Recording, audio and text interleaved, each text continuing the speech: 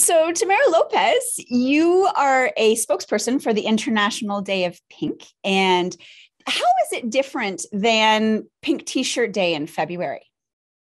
Sure. So thank you very much, first of all, for having me on the show, Nikki. I really appreciate it.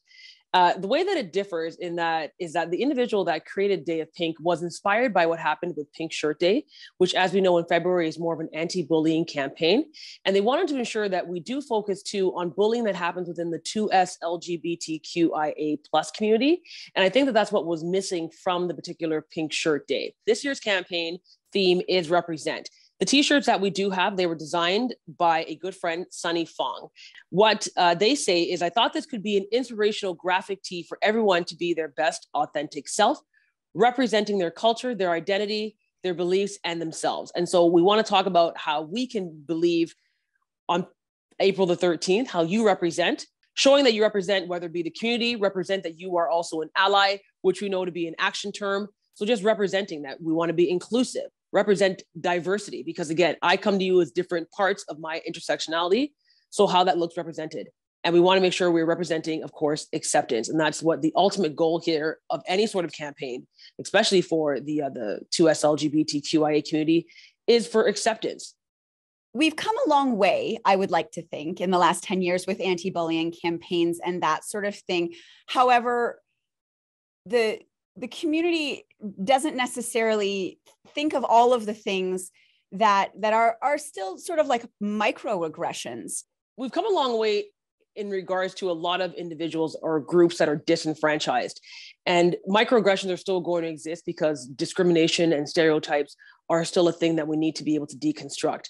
And so if someone were to look at me and I fall in, for example, I've called myself a gay woman before, and someone will look at me as a microaggression and say, well, you're too good looking to be gay.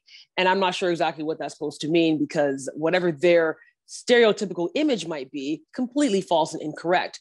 So the more we have these conversations to break down what a stereotype is and why stereotypes are wrong, and then discriminations and prejudicial beliefs, that is how we're able to have conversations about bullying, because we want to make sure people understand like where that all stems from in the first place.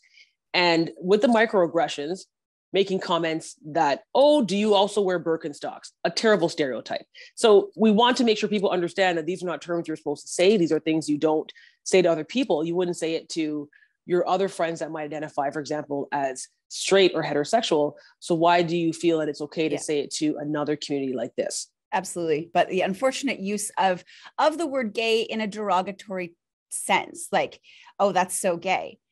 Well, that's not okay. Like that's bullying. Yes, it's not. I had actually a thing I started at my workplace that called "It's Not Okay to Say," and that was one of the things, because I know that Wanda Sykes did a really cool skit one time where she heard a group say, "Oh my God, that's so gay," and she's like, "Actually, that's so heterosexual teenage boy with a bad mustache," and it's true, because you never say, "Oh wow, that's so hetero."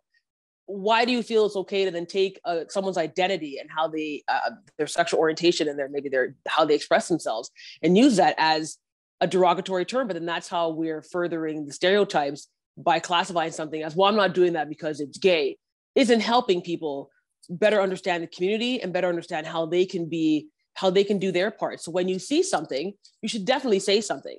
That's how we make those changes. And you just came from speaking with some elementary school students. What was that like? You know, looking at the next generation, do you see hope for equality and acceptance?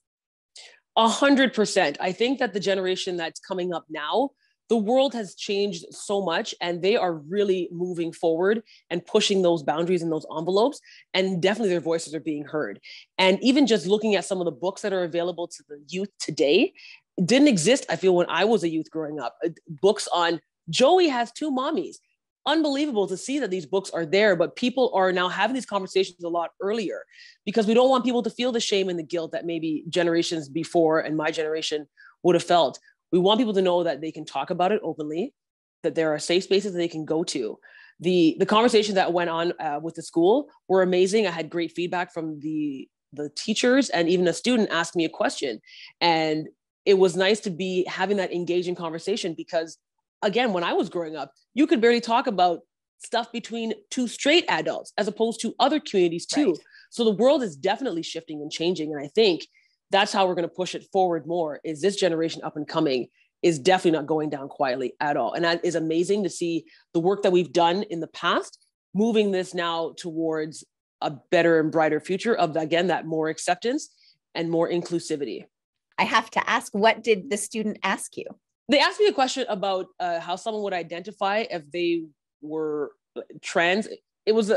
I couldn't answer the question 100% because I told the person that every single person's experience is individual. So I'm not going to label someone what I think category they would fall into.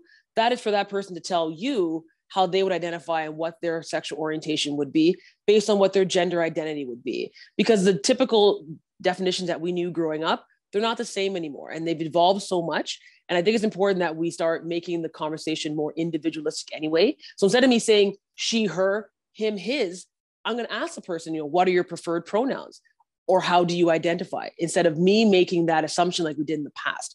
It is about involving the person, first person narrative, because it's their own individual experience. And I can't tell them what their orientation is or how they should identify.